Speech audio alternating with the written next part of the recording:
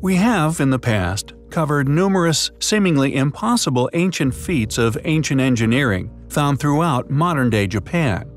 Polygonal stonework of gigantic proportions, ancient forts and temples, which we have previously distinguished, were constructed upon far older and now inexplicably mysterious masonry techniques, the most abundant of which we have come to know as polygonal. Yet, alas, due to the explanation as to how this was achieved remains elusive, thus the site is dismissed and deliberately overlooked. As such, the absence of any logical explanation as to how said sites came into being, or even how this stonework was once achieved, means that not only are these sites suppressed from mainstream attention, but the seemingly impossible features still in existence are, instead of being exposed and admitted as unexplainable accomplishments, thus allowing those with a critical capacity to pursue said origins, we feel, are instead avoided, compelling proofs of our posit of there having once been advanced, now yet lost civilizations, which once flourished and often seemingly suddenly vanished, have indeed been and gone on our planet.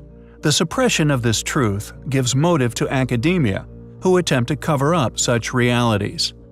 Yet, regardless of the defining purpose for this conspiracy, whether to avoid mass panic or not, we feel, it is not a valid enough excuse for this suppression, and in our opinion, we feel regardless of public reaction, we all deserve to be presented with the true reality of these ancient sites, and indeed a true account of our history.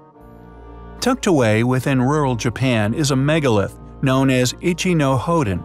At first glance, this particular megalith looks as though it is floating in mid-air. The reason for this is due to the civilization's abrupt departure. As such, the stone has not been completely liberated from the bedrock it is still attached to. Clearly, at the final stage of excavation, the stone is literally hanging by a thread, and due to the location of the excavation and the fact that the stone itself has protected its base from erosion, the megalith has remained attached to this small seam of rock for untold millennia.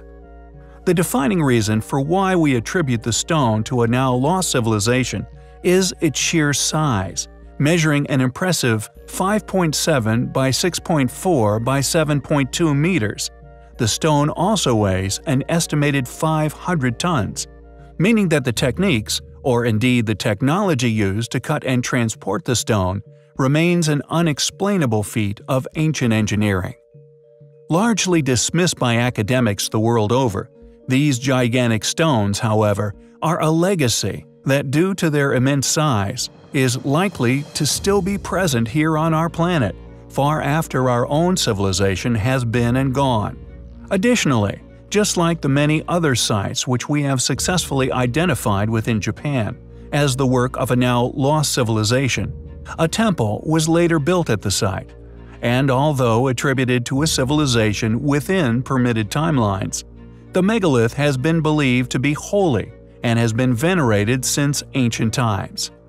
According to mainstream study, which, although not publicized, were literally forced upon academic institutions as they continue to attempt to appear transparent, all the while actively avoiding the task of explaining not only who and when this stone was cut by, but how this ancient civilization was intended to transport said stones to their final locations. The official version is, predictably, a claim that the rock was intended to be a tomb. However, just as we would have expected, there is no scientific information as to who quarried the stone, or indeed what intentions they had for its eventual purpose. Who cut the Ichi no Hoden megalith? How did ancient civilizations move such gigantic stones, sometimes thousands of miles? We find the Ichi no Hoden megalith highly compelling. Continuing on from our previous video where Don discusses the amazing and incredibly intricate artistic wonder that is the Kailash Temple, we felt it a good time to cover another incredible ancient wonder, and indeed set of rock-cut temples known as Madan Saleh. Predictably a little shared enigmatic site, it is located within modern-day Saudi Arabia. Purportedly dating from the Nabatean kingdom, 1st century AD, it is the southernmost settlement after the better-known, yet no less impressive Petra, made famous by the Indiana Jones epics. In 2008, UNESCO proclaimed Madain Saleh a Site of Patrimony, becoming Saudi Arabia's first World Heritage Site. 131 rock-cut monumental structures said to have been built as tombs. However, as they were cut with such precision, their existence is clearly a mysterious one. Very little is known regarding the ancient builders of these sites. The little we do know was left on several mysterious and invaluable plaques, which adorn a select few of these rock-cut structures. Although the insides of the tombs appear to have been rather crudely finished, the outer exteriors are clearly phenomenally refined. For a civilization even a mere 2,000 years ago to have managed to create such precise structures remains a tough thing for mainstream archaeology to explain. Just like the many other sites, Pumapunka, Giza, etc., they display a far superior level of ability to that of which we are led to believe.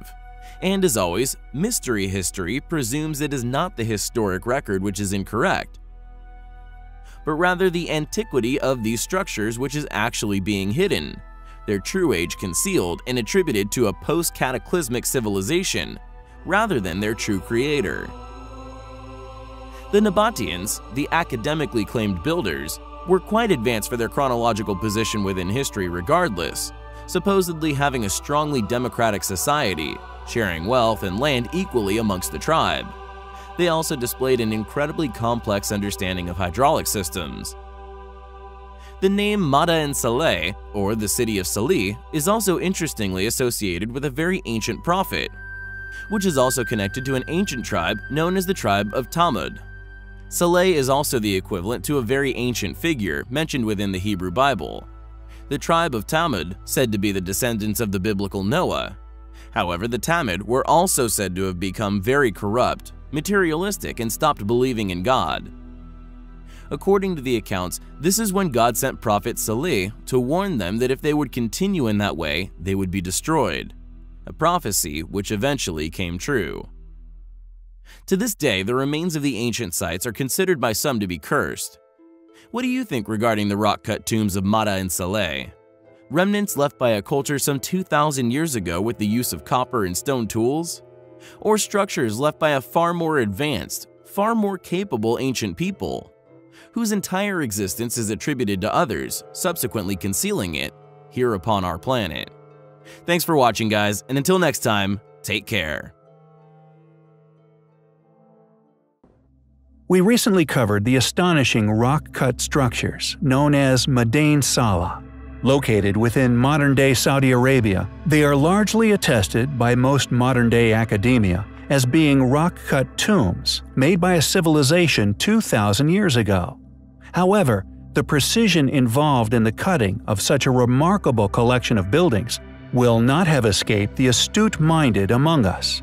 Just how did these civilizations, 2 or even 3,000 years ago, manage to create such awe-inspiring structures, with the tools available at that time within known history?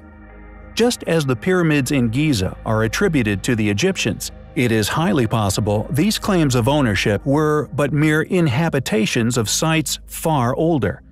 Many people who have investigated these rock-cut tombs have come away with a conclusion that some of the architecture is so precisely cut to recreate such straight angles would require the use of laser technology, a presumption also shared by us.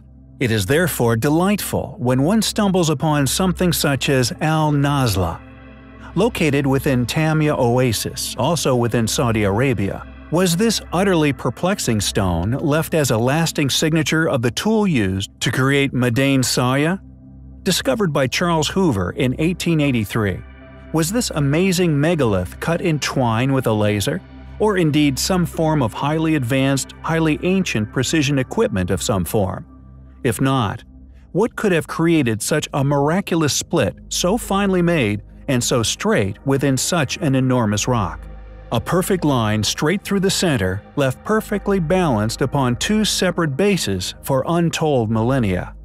Interestingly, in 2010, The SCTH, or Saudi Commission for Tourism and National Heritage, announced the discovery of a rock near Tama, with a hieroglyphic inscription of Pharaoh Ramses III upon it. Researchers have therefore hypothesized that Tama was a part of an important land route between the Red Sea coast of the Arabian Peninsula and the Nile Valley. Was Al-Nazla, along with Madai Sawya, constructed by the same individuals as the Great Pyramids of Giza? Furthermore, archaeologists have discovered cuneiform inscriptions, possibly dating from the 6th century BC, pertaining to a legendary ancient civilization known as Oasis City. Mentioned within the Old Testament, it was said to have been a highly developed civilization with complex buildings and an advanced knowledge of waterworks. The oldest mention of Oasis City appears as Tiamat in Assyrian inscriptions, dating as far back as the 8th century BC. Were these mysterious people the culprits? With such precisely made rock-cut structures found within the same landscape, structures that many have reluctantly concluded display evidence of advanced stone-cutting technology, we find the existence of Al-Nazla highly compelling. On a number of occasions, we have covered the unexplainable remnants left by a civilization which once undoubtedly flourished here upon this planet. A true mysterious history. The most notable, and presumably the evidence which will remain upon our Earth for the longest, being the unimaginably enormous megalithic structures which rest in many areas of Earth. These structures built using stones so large, we cannot explain how they were moved. The quarry, known as Yangshan, is such an impressive example of this lost knowledge and/or technique for moving these stones. We felt it deserved an in-depth discussion. What is special about Yangshan is the fact that it was seemingly abandoned, quite possibly due to cataclysm. In the midst of actually cutting some of the largest stone megaliths ever found on Earth, revealing in all its glory just how these stones were indeed detached from the Earth's bedrock, a question which had also remained unanswered for many years. Yangshan also reveals invaluable clues to how they could have been moved. The star of the show, an enormous stele weighing 16,250 metric tons, disputed to have been cut during the reign of the Yongle Emperor, the third ruler of the Ming dynasty in China, reigning from 1402 to 1424. However, although academia is seemingly willing to approach such subjects with an air of arrogance, often due to its in-depth, accurate understanding of said era, it inevitably becomes unstuck once one begins to explore their knowledge or indeed explanation of how these enormous stones were intended to be moved. Academia's illogical explanation of the site is as follows. In 1405, the Yongle Emperor ordered the cutting of a giant statue in this quarry, for use in the Ming Xiaoling Mausoleum in dedication of his deceased father. 3 separate pieces were being cut: the rectangular base, the body, and the head. After most of the stone cutting work had been done, the architects conveniently realized that moving stones from the quarry to Ming Xiaoling and installing them there would not be physically possible. The body weighed 8,799 tons, and the stele's apparent head weighed 6,118 tons. According to, quote, experts, it would have stood 73 meters tall. A supposed legend attached to this possible fallacy has it that workers who failed to produce the daily quota of crushed rock of at least 33 sheng would be executed on the spot. But is this the real story of Yangshan Quarry? Or could there possibly be a more interesting history attached to this site, and indeed its accompanying stones? Within Baalbek, one of the countless examples found around the world, there are stones well over 1,000 tons in weight, which seem to have been effortlessly placed atop one another, using technologies or methods unexplained by these so-called experts. Is it really that unthinkable to believe that they could indeed once shift these enormous stones found in Yangshan? Not only move them, but lift them on top of one another? Fortunately, more and more people are beginning to look at this exact possibility. and with the mounting evidence in support of far greater antiquity surfacing every day, it is only a matter of time before these sites are truly revealed for what they actually once were. England is a place steeped in history. Ancient megalithic sites and mounds litter the countryside. Many of these places, claimed as having been created during the Neolithic period, however, the still existing enormous size of the ancient trilithons, for example, many of which still standing, predictably evade modern explanation. With many of these ancient sites' past functions still heavily debated amongst those in the so-called know, we feel that due to the often inexplicable nature of these ancient sites, there is a strong possibility that they are in fact remnants left by a once far more capable group of individuals than our Neolithic ancestry. A group somehow capable of quarrying, moving, and lifting these enormous stones into the positions we find them today, often still displaying their intimate knowledge of solar movements. And Maze Howe is no exception. Nestled amongst the rugged landscape of Orkney within Scotland, this so-called burial mound was once perfectly aligned with the midwinter solstice, allowing sunlight to pass down its immovable passageway only at this particular time of year. And this impressive passageway is the focus of our video. As with the many other unimaginable, unexplainable ancient sites that can be found all over Earth, the many hundreds of people who frequent them merely overlook that which has been hidden in plain sight, in favor of academic notions pertaining to the origins of such sites. These enormous, immovable megalithic blocks that were used to form the walls, floor, and indeed ceiling of the entrance to Maze Howe were clearly created with the intention of remaining in situ for untold millennia. Built with blocks as yet unexplored, and as such, of an as yet unknown weight. Yet the photographic imagery already taken clearly indicates that these megalithic blocks run into the hundreds of tons, far too huge for any of our Neolithic ancestors to have once moved or indeed built with. So, a question arises: who could have built Maze Howe? Why did they build it? And perhaps most importantly, when was it built? Undoubtedly containing megalithic blocks far in excess of any within Stonehenge, and possibly the biggest yet discovered upon the British Isles. Many of these claimed megalithic sites desperately need new eyes to investigate them. Yet, regardless of what academia would like you to believe, we find the evidential, thankfully immovable features of Maze Howe highly compelling.